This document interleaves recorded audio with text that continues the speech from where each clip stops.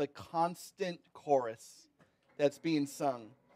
And worthy is the God who has been slain for us. Amen.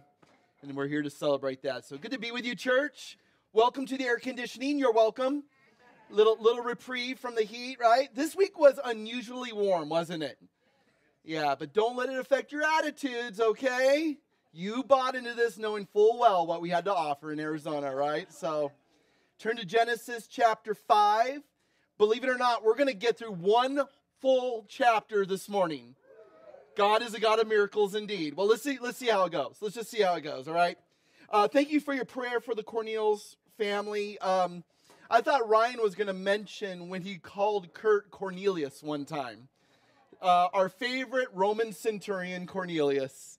I spent time with the family yesterday planning his memorial, and there were a lot of tears, but there's a lot of laughter too. And so continue to pray for them as they grieve, as they mourn. There are stages to the grieving process that many of us don't understand, but pray that God not only makes his presence known to them, but make sure you pray that his peace that surpasses all understanding will guard their hearts and their minds in Christ Jesus. Amen. And I pray that you can come out to the memorial on the 21st and remember his life. So let's pray for them. Let's pray for our morning too. Father, thanks for meeting us in this time, at this place. Thank you for your grace and mercy and all the treasures that you give us spiritually in Christ. Pray for the Cornelius family as they continue to remember Kurt. Husband, father, friend. Pray that you are glorified in this event, Lord, that you would be shown to be great and sovereign and incredibly merciful and loving. Surround that family with your arms, Father. Pray for our time as we navigate your word. Thank you for giving it to us. Pray you're glorified in all things. Pray this in Christ's name, amen. Genesis 5 is where we're going to be, 32 verses before us. And you know what? As a culture, I think you know you've arrived when Will Smith has a show that teaches you about the meaning of life. I mean, have we not made it as a civilization? I mean, who would have ever thought the Fresh Prince of Bel-Air could tell us the meaning of our existence? If you don't know it, there's a show that's airing on Fox tonight called One Strange Rock. And it is a 10-part miniseries on how unique our world is. How unique the planet Earth is. And what's amazing about this show is that they spend 10 episodes telling you how unique and how wonderful and how beautiful Earth is, but there's one piece missing. God. Right? Like if you leave God out of it, none of it is even worth talking about. As a matter of fact, if you leave God out of it, whether accidentally or on purpose, without God, it loses all intrinsic value and meaning and significance. Why are we even talking about meaning if there is no God? If there's no God, then the discussion of meaning and significance is worthless. And so yet it is our world's attempt to try to make us feel something which is really vacuous without God. So, I mean, watch the show. Watch it and enjoy this one strange rock we all live on. But the ultimate search for truth and meaning can only get us so far without God. This is what's so remarkable about the Word, right? This is what's remarkable about the Bible, the Scriptures, is that it not only tells us about this one strange rock we live on, but it tells us more importantly about design and intelligence and meaning and why we are here and what we're called to be as far as people. And this is what Genesis 5 reminds us of. That there is purpose and there is meaning behind it all. And so this morning what we're going to do is we're going to look at this seemingly boring chapter. We're going to look at this chapter that most of us, when we start that whole, I'm going to read through the Bible in a year plan, we get to Genesis 5 and we say, I'm going to move on to something else. I mean, let's be honest, right? We all have great intentions at the beginning of the year, saying, I'm going to read through the Bible in a year. And we get to those genealogies, so-and-so begets so-and-so, and we're like, is this the road ahead of me? I've got better things to read. And yet, I'm going to present to you the case this morning that perhaps Genesis 5 is one of the most important chapters in the entire Bible. Because in Genesis 5, you have the 4 main points of redemption history. In Genesis chapter 5, what we would continue just to kind of gloss over because we don't think there's anything pertinent or relevant there, we find the 4 key promises from God to us of what this is all about. So if Will Smith is watching via Facebook, Will, this one's for you. For those of us that are here who know God, may these truths be an encouragement for you this morning. Genesis 5 is given to you to encourage your souls. And for those of you who don't know God yet through Jesus, maybe this moves the needle a little bit in your life. My prayer is that you would know him, Jesus, who is the author and perfecter of our faith, who brings relevancy to all of this, to this one key truth that you were made to love God. And how do we know this? Because he loves you and has demonstrated in sending his son to die for you. 4 main points we're going to look at this morning. Turn your Bibles to Genesis 5. Let's read through the whole chapter. I know. Maybe we should stand up so no one falls asleep, right? Genesis 5, starting at verse 1. And this is the book of the generations of Adam.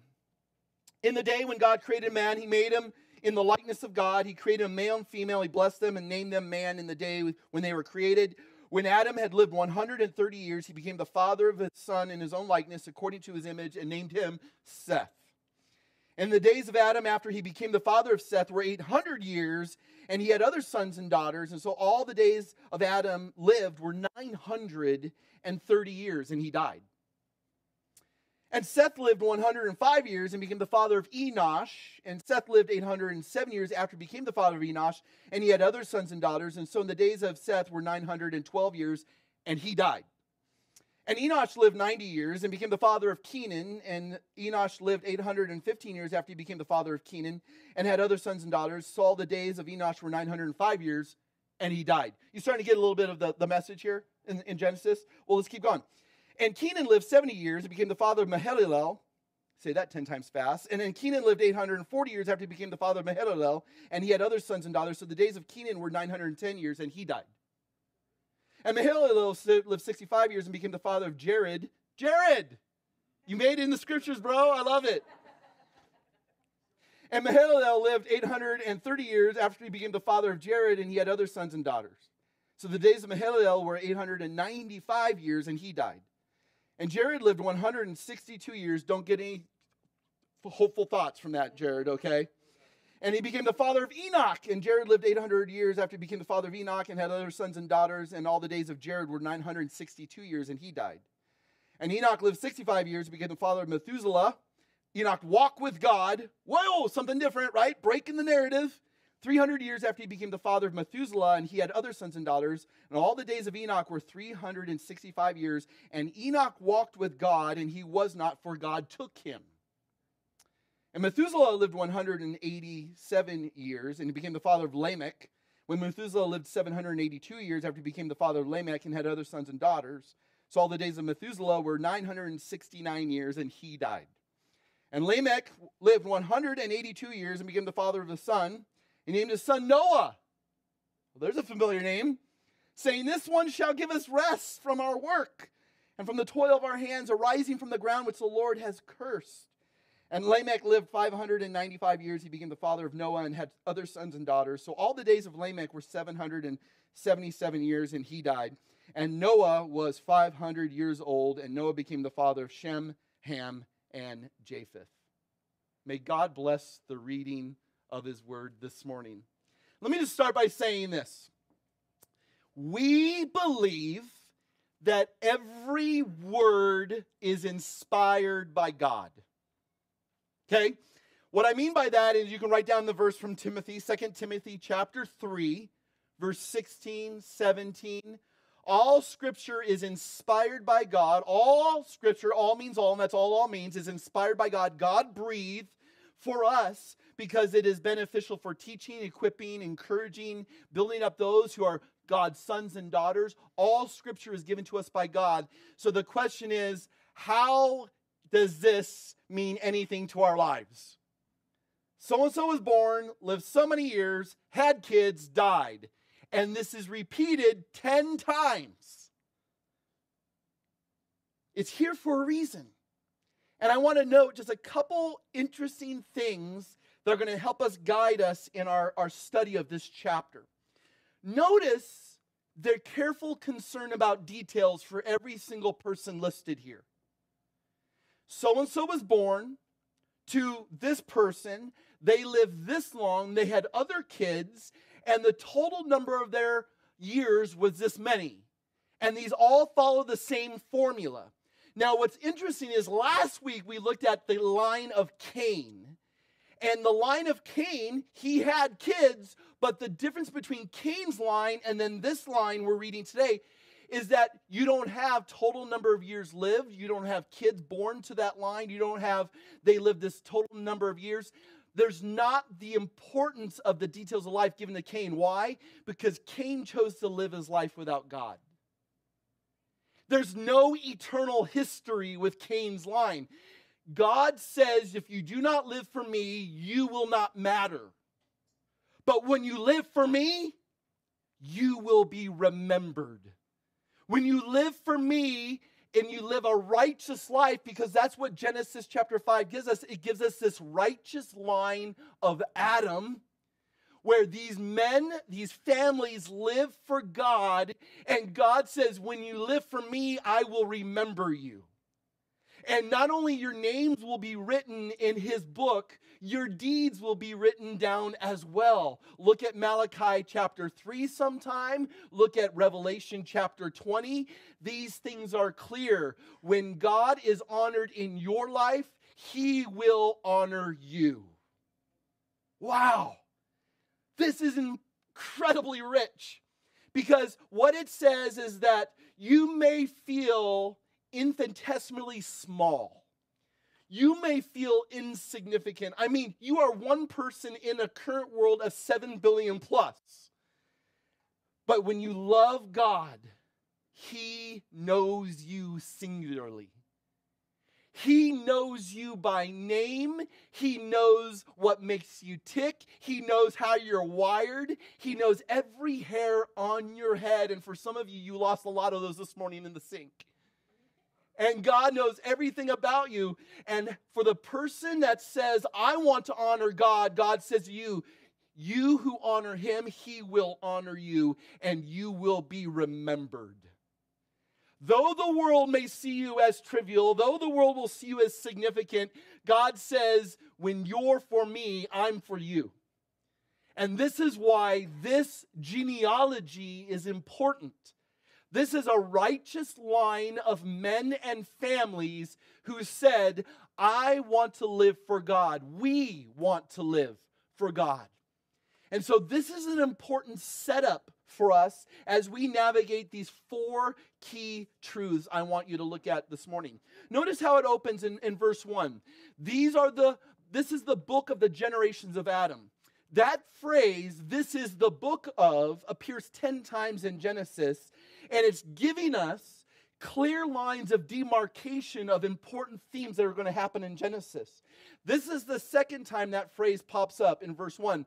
The first time it pops up is in Genesis chapter 2, verse 4, where it says, this is the book of the heavens and the earth. See, Genesis opens with saying, in the beginning was God. God always was, God always is, God always will be. He is the eternal, uncaused cause, the creator of everything we see around us. He himself being the uncreated one. And the book of Genesis starts with the assumption that God is, and then he creates the heavens and the earth. And so God sets this up to say the divine stage is set up before man is even created. Men and women in his image. But now we have book 2 start right here in verse 5 where it says, these are the generations of Adam. Now God is going to go into a full-scale explanation of why you're here. And when you live for him, there are promises from God that I'm going to unpack here in this passage that have to do with us as humanity. And this is key. First point is this. When we talk about Adam, we are talking about the promise to those who exist.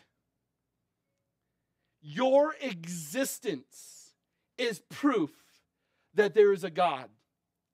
And it's not only proof that there is a God, but there is a God who has endowed every single person that has ever existed, exists today, or will exist tomorrow, that there is something unique about us as humanity.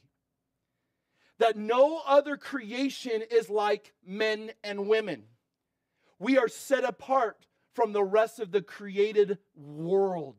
You are supremely more significant than the animals you look at the zoo and the things you watch on your favorite National Geographic show about all your favorite animals and even the manatees. I know that's hard to accept, but that's reality. That human beings are different because the Bible says you are the only creation created in the image of God. The Latin is imago Dei.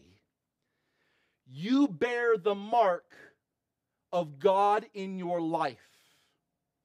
And every single person that has ever been born into existence has this mark indelibly stamped upon their life.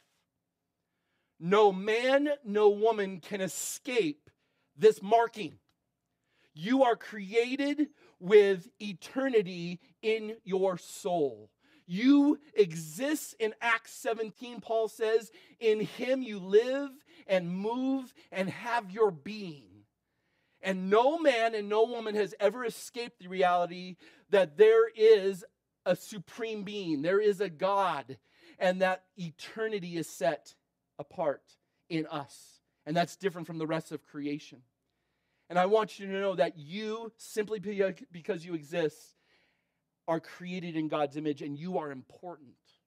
And yet our mentality today would be like, God is only for those who are super nice or super rich or super powerful. I mean, I saw this image this week in the news. I don't know if you caught this, but there's a church in Indiana that thought they've put a fence around the Holy Family. And I think this is, and I'm going to tell you right now, this was the church's way to say we are anti-Trump in his immigration policy, right? But yet if we really consider the narrative of Christmas, Joseph and Mary were refugees. They were immigrants. Jesus was born in a foreign land. Thank goodness there wasn't those policies back then. Amen? But yet, I look at this and I sit there and go, how many people look at this and could also see in this the message that, you know what? Jesus is unapproachable. You've got to have a lock and key to get in, the key to the lock. Or we may look at this and say, Jesus is protected from us. And I sit there and go, we all kind of know the kind of people we are and go, why would God want to have anything to do with me? And I think the reminder to Adam and the promise is the fence between us and Jesus is removed. The barrier is gone. The wall is torn down. Jesus came for the sick. Jesus came for the downtrodden. Jesus came for the immigrant. He came for the alien. He came for the stranger. He came for people like us who sit there and go, I don't deserve it. And God says, I know you don't deserve it, but that's exactly why I'm a God of grace. I'm going to give to you what you don't think you deserve because I want you to feel the measure of how important you are because you are created in my image. And so the promise to Adam, this is the guy who disobeyed God outrightly. He rebelled against God's will. Here's the message that you exist and there is the possibility of you being loved by God. You just need to accept his love. He knows you through and through, which is kind of a scary thing, right? We come into a place like this and it's easy to put up the facades. Be like, oh, I'm good. I'm good. I got my latte, got my Bible. I'm ready to meet Jesus, right? And we don't connect with anyone because we have this fear that people are going to know us as we truly are. I'm going to tell you right now, you need to be secure in your own skin because there's a God who knows you and still loves you. Amen? There's a God who says, you exist and you exist for me. You exist for no other reason than to know me. And I'm going to tell you right now, ladies and gentlemen, that you are unique. The ability that you have to love beauty and have abstract thinking and have these emotions and have this moral consciousness, you are unique. But you have to start with God if you're ever going to discover meaning for your life. Can I just tell you right now, there's a couple commercials I totally hate on TV right now. And they communicate the same message. You do you. You guys know this? Right? There's the casino in town that has the billboards up there. You just do you. And then there's a Diet Coke commercial, and it's the same message. I'm going, what are we embracing as a culture? No, don't do you. Because if you do you, and all 7 billion plus people choose to do them, then we've got life going in 7 billion different directions, and none of them are good. You do God. And you use that as a jumping off point. Now we're talking about singular purpose and value and significance. Because here's what happens. You do you, you're still unfulfilled. You do you, you're still unsatisfied. You do you, there's still lack of contentment. You do God, now we're getting somewhere.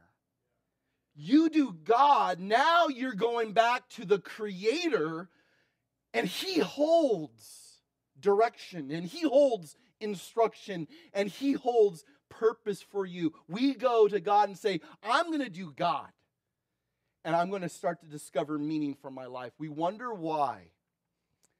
We wonder why people continue to buy into these lies, because we refuse to start with God. This is the promise through Adam.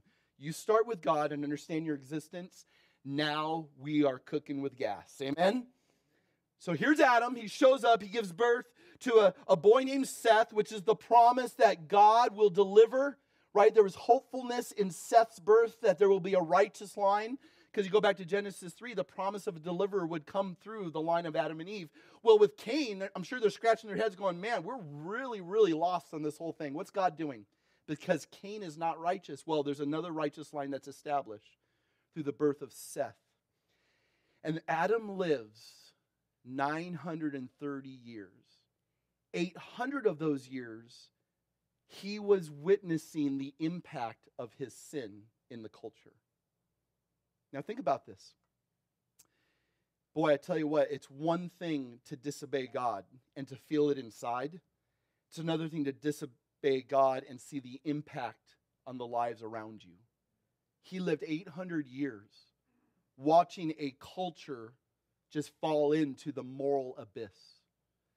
And yet, he died knowing that the promise would be fulfilled through the righteous line of Seth. And you can trace back the genealogy of Jesus to this line. Even though that Seth would not be the deliverer, that there would be one who would deliver that would come through this line. God is true to his promise, and he did promise a deliverer. Second point is this. So then Seth gives birth to a son, and he names him Enosh. Now, we met Enosh last week. If you go back to chapter 4, look at verse 26. And Seth also had a son, called him Enosh, and then men began to call upon the name of the Lord. Why is Enosh's birth so important? Well, start with his name. His name literally means frail or weak. And what his name communicates to us is that while we are human and we're created with the imago Dei, the image of God stamped indelibly upon our lives, we do not have the ability to do what God wants us to do. We are frail and weak people. But all is not lost, because where we are weak, God is strong. Amen? And so what we have here in Genesis is this name Enosh, reminding us of our frailty and our weakness. But when you call upon the name of the Lord, there is healing. There is an answer. There is strength. There's a way out. And this is amazing that at the birth of Enosh, it's at his birth that men and women and families started to call upon the name of the Lord. And so whereas Adam communicated us this idea of our existence, this message through Enosh is that the promise is to those who call. The Bible says all who call upon the name of the Lord will be saved.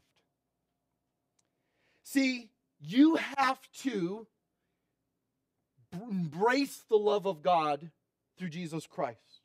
You have to believe, you have to trust, you have to call. Just because you're born in America doesn't automatically mean you're in as a Christian. Right? There's a lot of people who think that, right? American equals Christian. No, it doesn't. It is when your heart realizes that you are frail and weak and that you cannot do anything, you call upon the name of the Lord, and His strength is more than sufficient to save you.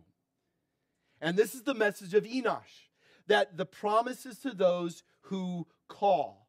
And so what we have is this genealogy. Enosh lived. He gives birth to kids and has a family. Men begin to call in the name of the Lord, and we're starting to see the spiritual trajectory change in this narrative. And men and women are calling upon the name of God. And I'm going to tell you right now that they're still doing that to this day.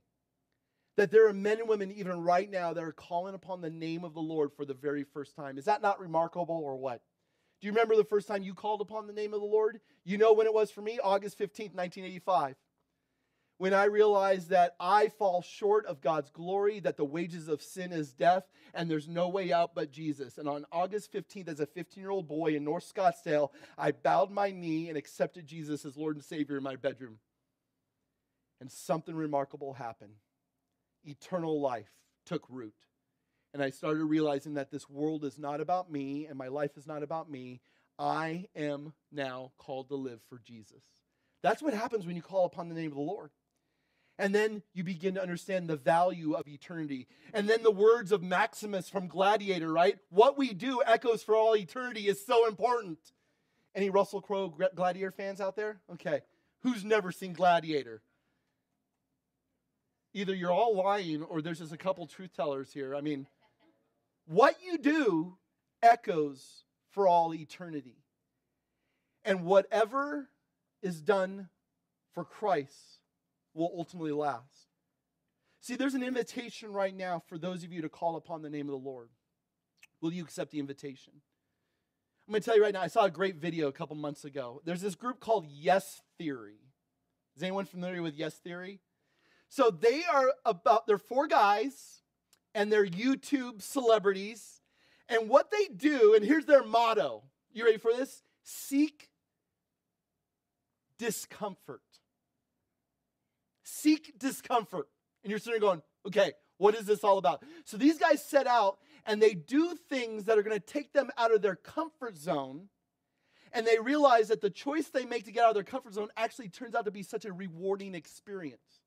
Like, for example, they hung out with a 6-year-old kid for 24 hours and gave him $10,000, and whatever the 6-year-old kid wanted to do, that's what they did. So one of their videos, I'm going to encourage you to watch it so you can YouTube it, Yes Theory. They throw a party where they invite total strangers over. And how they get the strangers is they post the event on Craigslist, Tinder, and Bumble. Now, they walked the streets and they polled people. They said, would you attend a party that was advertised on Craigslist? And people were like, no way. Like, they're sitting there going, yeah, I want to have my organs harvested by some total. I'm not doing that. So what happens in this video is they post this party on Craigslist, Tinder, and Bumble. And they start getting calls from random people. Hey, we're interested to come to your party. They get this big blow-up castle for the backyard. They get all this food catered in. And I'm going to tell you right now, all these total strangers show up to this house in LA. And in the end, it turns out to be the most glorious event of people not knowing each other gathered to celebrate life. And they sit there and go, why do we live in a society that just seems so fragmented and so disconnected? And what if we just invited total strangers and we end up having so much in common? There's young people, there's old people, there's black people, there's white people. There's all these people at this party, and they're just there to have connection and to celebrate. And I sit there and go, what a picture of the kingdom of heaven. What a picture that God says, I'm throwing a party, and it's going to be epic. There's going to be bounce houses, and there's going to be food, and everyone is invited. And you don't have to look a certain way, and you don't have to act a certain way, and you can dress however you want. If you want to come like the village people, come like the village people. If you want to look like Will Smith, come look like Will Smith. If you want to look like the naked cowboy that sings in New York City, come like the naked cowboy. But however you want to come, come. And find acceptance and find love. And I sit there and go, that is an invitation to the kingdom of heaven through Jesus Christ. Amen? God invites people into his party every single day. And Jesus says in Luke 15, when one person takes up the invitation, there is a party that erupts in heaven. The angels rejoice. God says, welcome home. You are loved and you accepted more than you would ever imagine. And we sit there and go, it is hard to believe that I could be loved like this. That's the promise of God through Jesus. That he knows you through and through. He accepts you as you are. He invites you to the kingdom party. And now you have a seat at the table. And we sit there and go, glory be to God. Hallelujah. He is good. Amen. That's the promise through Enosh. That those who call upon the name of the Lord will be saved. We are desperate for God, and without his invitation, if you ignore it, you're not invited, and we wonder why people miss out on the party. It's why? Because righteousness does not run in our blood, corruption does. And we think this is too good. This is too good to be true. The message of Jesus is too good to be true, and Enosh will testify to the fact that it's not. Well, it is, but it's not. That God loves you as you are, where you are. Accept the invitation. Number 3, we look at Adam and the promise to those who exist. We look at Enosh, there's the promise to those who call.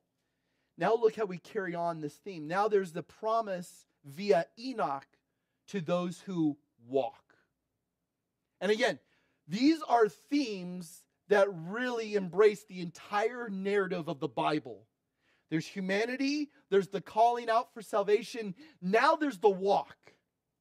What does God expect of me if I call upon him, come to the party, I'm at the table, I now know Jesus? What is expected of me is now that you walk with God. Write that phrase down, walk with God. Look at Enoch, verse 21. Enoch lived 65 years, became the father of Methuselah. Enoch walked with God. Circle that in your Bible. 300 years after he became the father of Methuselah. So notice this. He walks with God 65 years after his son's born. He doesn't know God. And in his 60s, he comes to know God, and he finishes out his life 300 years walking with God. Is it ever too late to embrace Jesus? Never too late. If you're 65 years old here today and you don't know Jesus, it is not too late to embrace Jesus. Amen? If you're 85 years old, I don't know if there's anyone 85, but if you're 85, it's not too late. If you're 35, it's not too late. If you're 15, it's not too late. And yet this man walked with God for 300 years. There's only one other person in Scripture where that description, walked with God, is attributed to, and that's Noah. Only 2 men in the Bible that says they walked with God. It is Enoch and it is Noah. This doesn't mean they were perfect. This doesn't mean that spiritually they batted 1,000. These men made mistakes. They had a track record. They were forgiven. They were loved. And yet what we need to understand is that the Bible tells us about this character Enoch. This man Enoch who walked with God. And I want to point out a couple other places that his name's mentioned because this is going to help us unpack a little bit of his biography. Look at Hebrews chapter 11, verses 5 and 6. Here's what it says. By faith Enoch was taken up so that he should not see death, and he was not found because God had taken him. So we see in Genesis that this was one of 2 characters in the Bible that never physically died, the other one being Elijah. 2 men where God said, I'm going to just remove you from the earth. We don't know why God did that, but he did it. Now, before he was taken, he was commended as having pleased God. Why did he please God? Because he walked with God. We'll talk about that here in a bit. And without faith, it is impossible to please God. For whoever would draw near to God must believe that he exists and that he rewards those who seek him. So number one thing we see here in this passage is that Enoch believed God exists, and because God exists and you exist in his existence, that therefore gives your life meaning. We've already talked about this. But secondly, Enoch knew something that he wants to tell us today. God rewards those people, God rewards those men and women who walk with him. Notice, God rewards those who seek him. The question is, how do we seek God? And it's not a seeking to discover him for the first time, and that is critically important. The moment you are saved, right? You call upon the name of the Lord and he delivers you, he saves you, he rescues you. But there is a seeking of God that ought to happen in every single one of our lives as believers in Christ. Especially in a culture that seems so anti-God. And this is where Jude carries the narrative a little further with Enoch.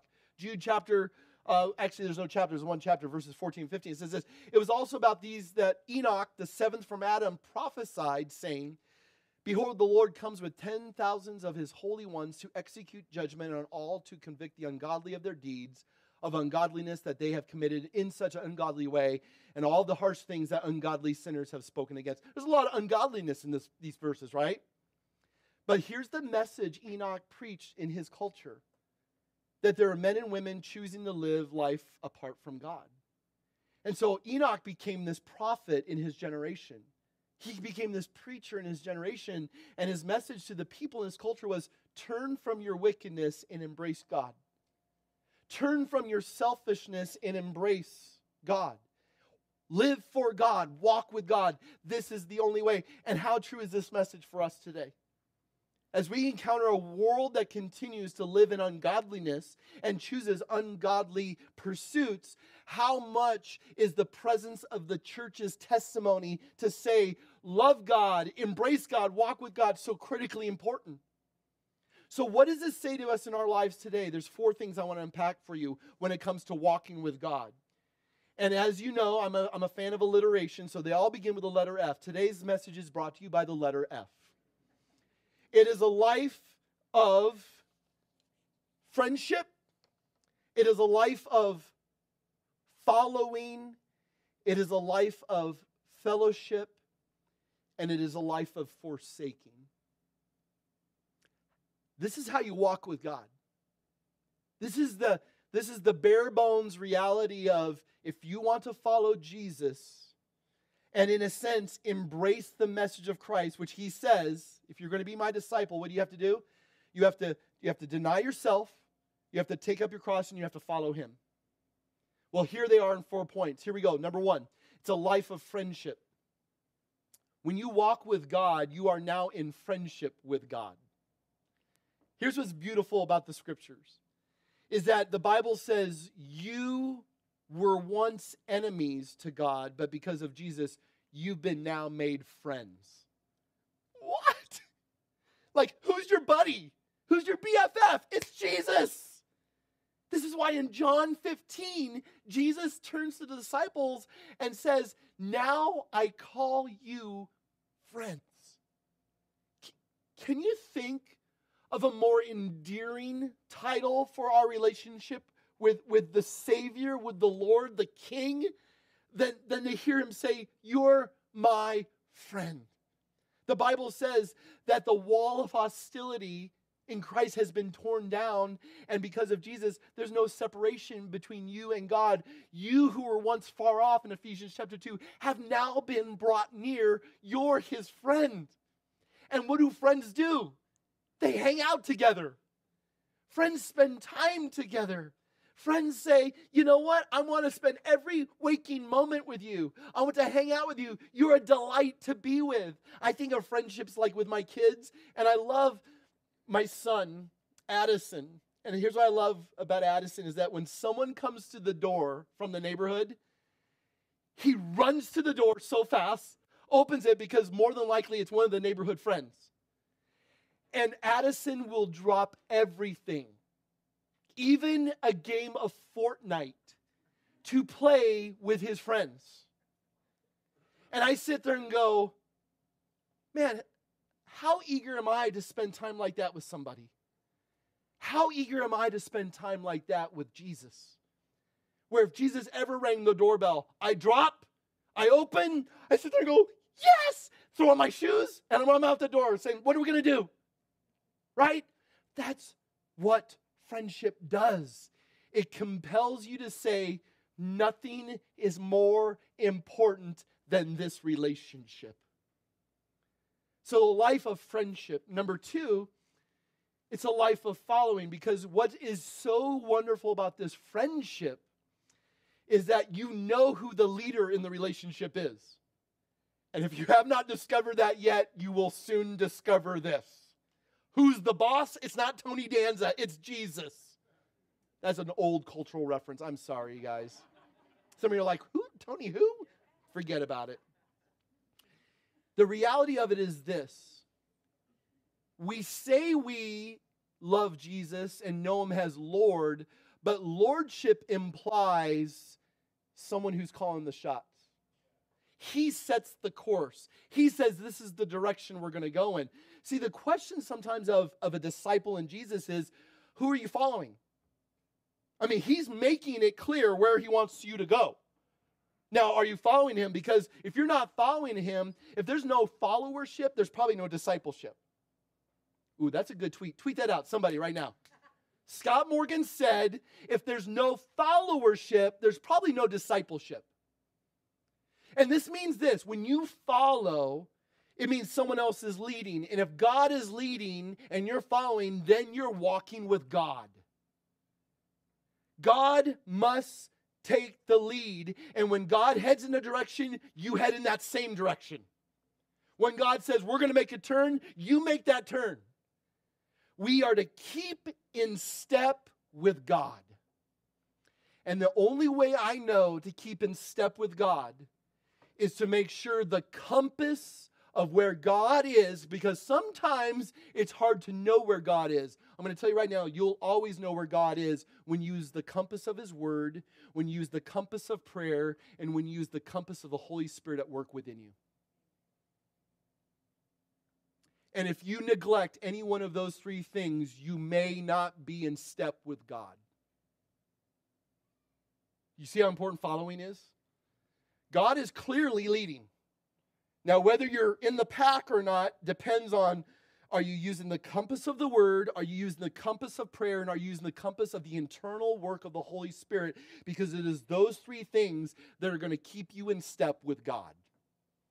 Amen? Some of you are like, man, I've been lost this week. And I've been lost before, and being lost is not fun. And as a man, you don't ask for directions because we're too prideful, right? But when it comes to God, all of us get our bearings a little bit off. We always end up someplace going, I don't know where I am. And I'm going to tell you right now, those three things, the Word of God, prayer, and the Holy Spirit, will always bring you right back into lockstep with God. He's leading. Are you following? Number three, fellowship. It's a life of fellowship, meaning through the Word, through prayer, through the Holy Spirit, you're enjoying your time together. Now, I'm not going to say that sometimes in the enjoyment of your time together, there's not wrestling and there's not struggle. I mean, when I first met Lori, and all of a sudden my heart started developing affections for her, she was all I could think about. Have you ever had a relationship with somebody where it was like every waking moment, like the moment you wake up, it's like, I wonder what Lori's doing. You go to bed and go, I wonder what Lori's doing. And you call everyone, hey, what are you doing right now? Where are you at? Can we spend time together? Can we get together? Are you busy for lunch? Can we go see? Right? Like you just want to be around that person because you have found a relationship that has so gripped your heart that you couldn't think of a waking moment apart from that person. And here we are 26 years later, and we still have those affections. Right? Like right now during the summer, our only criticism is how come school hasn't started yet because we miss our date days together. School equals free babysitting, right? Free childcare, right? Our kids are in school. We need to go hang out and go see a movie. We miss that. We're talking about, we're like, oh, can't wait for school to start. Why? So we can have our date days once again. But it doesn't mean that when we have our date days that there's things that we don't talk about that are not important. Sometimes we talk about things that are serious. Sometimes there's things we have to wrestle through together. But that doesn't change the affection that I want to have fellowship. I want to be in community. I want to have relationship with her. May that be never more true than for God, ladies and gentlemen. May every moment be a moment where you're going, I'm going to seize this opportunity for where's God in this? What's God saying? What's God wanting to do? How can I meet God? How can I discover God? It is a pursuit. It is a fight. It is a battle. Because there's so much in our world that's trying to woo us away from that. And Enoch would tell you, in the midst of an ungodly culture, walk with God. This is your only saving grace, is to have a relationship with Him. And know that He wants to have a relationship with you. And so may your fellowship be sweet. May your interactions on a daily basis be sweet with Him. And like I said, use the Word, use prayer, use the internal work of the Holy Spirit, because those are the things that develop intimacy. Those are the things that help you pay attention. When you are in agreement with Him, whether you like it or not, right? Because He is the one who knows best, which leads us to the fourth point. It's a life of forsaking. I do not know a man and woman or woman of God who has not walked with God and left things behind. God has this amazing way of just stripping things from your life. And that's the hardest thing. I mean, the struggle of wanting something so much that your grip is so tight around it, and God's sitting there going, let me pry your fingers, right? And those of us know the pain of having that grip removed by the power of God. But when you lose something that you thought you needed so desperately, and yet God says, you're going to do better with me without it, it takes time for you to discover, yeah, that was blessed subtraction. That did happen in my life. God took something that I thought was important away in order to prepare me for something greater with Him. And that's what God does. He calls us to forsake things. He calls us to forsake relationships and possessions and careers and hobbies and things that may not be inherently evil, but they are things that are robbing you of fellowship with God. And you may be feeling that pry right now on your fingers. Anyone's finger joints hurt a little bit this morning? Just curious. Where God's saying, you don't need this. You need me. You don't need that. You need me. And so many times we try to find value and significance in the things we possess, and we miss out that value and significance is found in the things that possess you, namely God. It's a life of forsaking. That's why Jesus said, Luke 9:23, if anyone wishes to be my disciple, let him deny himself, take up his cross, an instrument of death where you're crucifying yourself, and follow me. It's what we call blessed subtraction. That naked you came into the world and naked you're going to go, and all the things you thought you needed, you didn't. The only thing you did need was God. Enoch knew this. He walked with God, and he knew that God rewarded those who seek Him. And I want you to know this truth today. That there is not just a calling on your life, but there is a day-to-day walking that God says, I want you to enjoy. And when you don't walk with Him, may you feel the vacancy of what should be there. And may that hunger and thirst compel you to go back to Him, right? Psalm 42, as the deer pants for the water, so my soul longs after you. And Psalm 73, right? There is nothing in heaven and nothing on earth that will satisfy me, God, outside of you. You are my all in all. Amen? A couple verses to write down. Ephesians 5:8, you're to walk as children of the light. Galatians 5:16, you're to walk in the Spirit. 1 Thessalonians chapter 2, verse 12, you're to walk worthy of God. How walking is such a metaphor of our lives as Christians. Walk with God. Enjoy His friendship. Enjoy His presence. Enjoy the ways he's speaking to your life. Enjoy the plan that he's got for you, because the promise is this: he will be with you. He'll never forsake you. He'll never leave you. He will be your constant companion for all eternity. Woo! Last point. Lamech. Not to be confused with Lamech of Cain's lineage. So there's a second Lamech, and I'm only going to use this as a jumping off point into our discussion next week. He gives birth to a son named Noah. And we're familiar with Noah, and we'll spend several weeks talking about Noah because it's such an important narrative. Noah's name literally means comfort.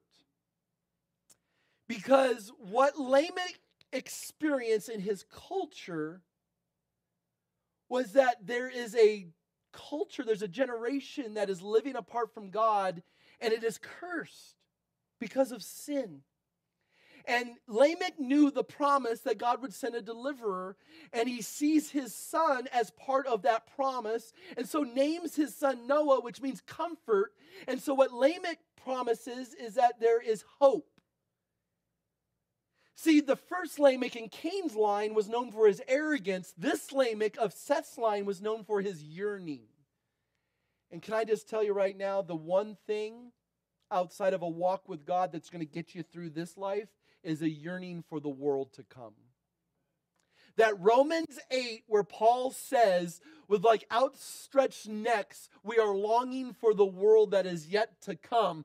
All creation moans, all creation groans. We are seeking a better life, and God says it's not going to be found here, but will be found in the hereafter. It's that which we long for.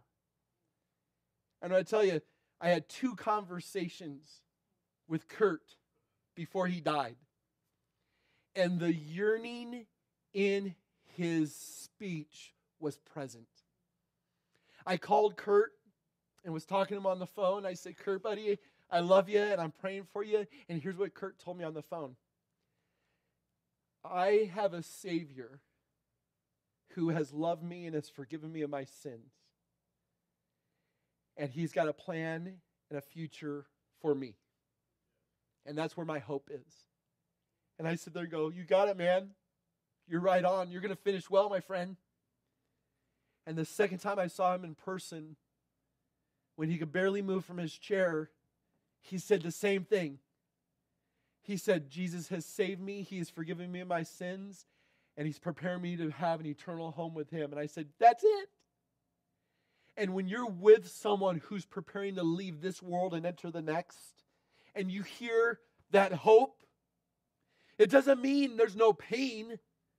Kurt would tell you that he was wrestling. He's wrestling through the mental anguish of what's happening. He's wrestling through the spiritual anguish of what's happening. And I sit there and go, that's real, and that's something that is present. And boy, I didn't even know what he was going through, but I told him and I told his family, and I'm telling you today, that his hope was secure because he had Jesus.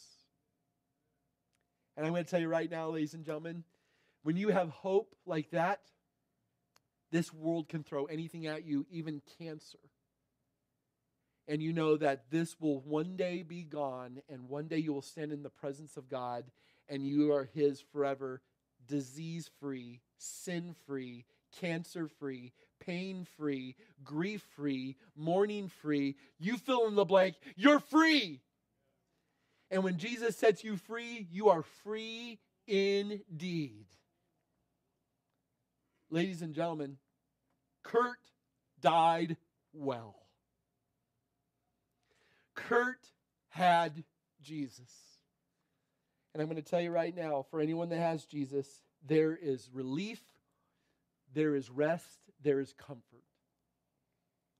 Because He Himself said, I am the resurrection and the life. Though you may die, when you have me, Jesus says, you will yet live. Who's excited about that? I tell you what, if I only had a kernel of the hope Kurt had, I'm going to be okay. If you have Jesus, you have hope. May God continue to develop that yearning within each and every one of us. because this world will come to an end, and then eternity will be set in motion. And my question is, do you know him? Will you be a part of God's party? Will you be a part of his household? Because anyone who calls upon the Lord, the Bible says, you will be saved. How do we wrap our minds around some of this yearning, some of this hope to come?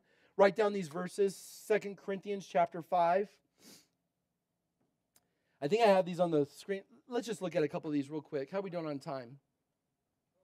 Oh, man. Okay, go for it. I think I heard the Holy Spirit talking back there. 1 Corinthians chapter 5. These are the things that ought to guard our hearts and our minds when we don't know what tomorrow holds. We're a little uncertain. We get a little stressed or anxious. Look at how the scripture says, have hope. For we know that if the tent that is our earthly home is destroyed, we have a building from God, a house not made with hands, eternal in the heavens. For in this tent we groan, longing to be put on our heavenly dwelling, if indeed by putting it on we may not be found naked. For while we are still in this tent we groan, being burdened, not that we would be unclothed, but that we would be further clothed, so that what is mortal may be swallowed up by life. Paul continues and says, he who has prepared for us this very thing is God, who has given us the Spirit as a guarantee. Why is the Holy Spirit important? Because the Holy Spirit is God's earnest deposit that what he has promised you, he will come through on, as sure as he is a truthful, trusting God. So we are always of good courage. There's always hope, for we know that while we are at home in the body, we are away from the Lord, for we walk by faith, not by sight. Yes, we are of good courage, and we would rather be away from the body and at home with the Lord. Then Paul, in another place, Philippians chapter 2, says these words. He says, for me to live is Christ, and to die is gain. For I am to live in the flesh. That means fruitful labor for me, yet which I shall choose. I cannot tell. I am hard pressed between the two. My desire is to depart and be with Christ, for that is far better. For to remain in the flesh is more necessary on your account. Paul understood the tension. He is facing death. He will soon be beheaded for his faith. But he knows as long as I live, I'll serve the Lord. But there is a hope and there's a guarantee for me in the future that I'm desiring. And then there's another place in Corinthians, 1 Corinthians chapter 15. Great passage. Oh, death, where's your victory? Oh, death, where's your sting? The sting of death is sin, and the power of sin is the law. But thanks be to God. Thanks be to God, who gives us the victory through our Lord Jesus Christ. And our hope is this: as sure as Jesus has risen from the dead and is now seated at the right hand of the Father, we can be a people who have the most incredible hope of anyone in the world. Why? Because we know him who has been risen. We know him who has been victorious, Jesus Christ, our Lord and Savior. Don't tell me Genesis 5 doesn't mean anything. Don't tell me God is not important. Don't tell me God does not have a plan for each and every one of us. Don't tell me God has ever shirked on his promises. He is a God to not only be trusted, he is a God to be adored and worshiped. Walk with him today. Walk with him forever. Amen? Let's stand, let's pray. Father, thank you for meeting us in this time, in this place. Lord, this is such an important start of our week. You've given us this time together to be reminded of how important a walk with you truly is. For those that have not started the journey, may today be this day of salvation for them. May they start the journey with Jesus. And for those of us that are on the journey that may be distracted here and there, help us to keep our eyes on the prize of the upward calling in Christ Jesus, and let us lay aside everything that is trying to trip us up so that we may run this race with endurance for your glory and for our good. Thank you for loving us in Jesus, Father, and for our time together today. Be glorified in everything we do and say. We pray this in Christ's name. Amen. May the Lord bless you and keep you. May the Lord lift his face towards you and give you his grace and peace forever and ever. Meet someone you've never met before and have a great day. God bless. Hey, thanks for watching the video. We hope you've been blessed and encouraged by watching it. Stay tuned for future videos. If you're ever in the Phoenix area, we'd love for you to join us in person at Sozo Coffee. We're at Warner and Alma School. 2 services every Sunday, 9 and 10:45. Check out thechurchisaverb.org for more information. Have a great week. We'll see you soon.